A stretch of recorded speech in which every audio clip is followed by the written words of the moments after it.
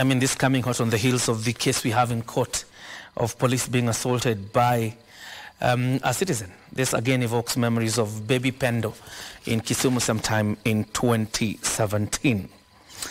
This is some politics now, and Prime Cabinet Secretary Musalia Mudavadi has unveiled the government's campaign plans for opposition leader Raila Odinga's African Union Commission chairperson bid.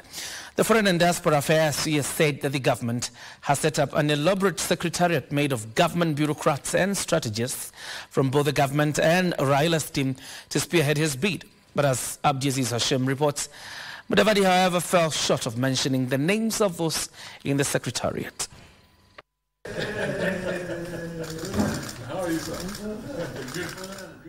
With the clock ticking towards the African Union Commission chairperson elections, Kenya's candidate Azimio leader Raila Odinga Wednesday morning met with the Prime Cabinet Secretary Musalia Mudavadi in his office at Railways Nairobi, strategizing on how he will successfully succeed Musa Faki of Chad for the position. Shortly after their sit-down, the Azimio leader expressed his awe at the government's support for his African Union Commission chairperson bid.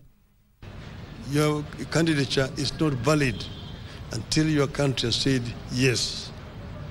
So I was myself pleasantly surprised that Kenya government said they would support me. I was expecting them to say no.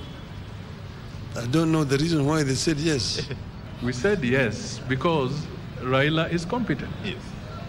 And we are looking at Kenya's national interests and Africa's national interests. So this is not about our local issues. Raila revealed his manifesto saying if appointed, he will focus on boosting inter-Africa trade and development. Why can you not have one African visa? It can be done. We can connect the whole of this continent.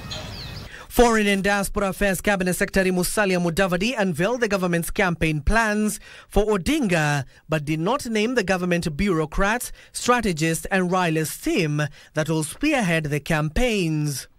Currently, the team is firming up preparatory and application documents together with requisite translations of the resume into 6 AU languages. That I am vying for a position in Africa, not in the government of the Republic of Kenya. But I need the endorsement of the government of Kenya for that African position. This comes in the backdrop of both Djibouti and Somalia fronting their candidates for the position. That our president has also made several strides in talking to his counterparts across Africa. And all that, I'm sure, will count for something. The AU Commission Chair elections will be held in Addis Ababa, Ethiopia, will take place in February 2025 when Faki exits after his 2-term tenure. The ODM leader is expected to submit his name and documents officially come August in a bid to clinch the seat. Abdiaziz Hashim for Prime Edition.